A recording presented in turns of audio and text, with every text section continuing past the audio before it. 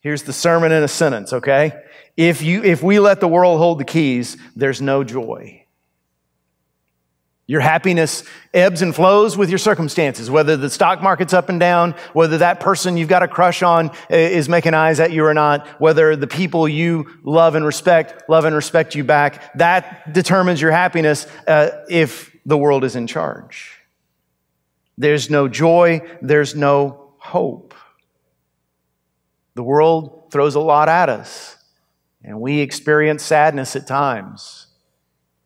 There's nothing wrong with being sad. It happens to us all. But if you have no hope in Christ, your sadness is devastating.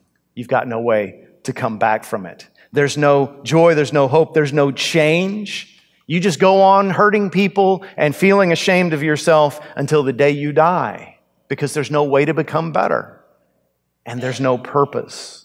There's no purpose. We just chase after our own dreams and constantly miss them. Or we get them, and even worse, we find out they weren't all we hoped they'd be, and then one day we're gone, and our lives are wasted. If we let the world hold the keys, there's no joy, no hope, no change, and no purpose. So how can we walk in victory?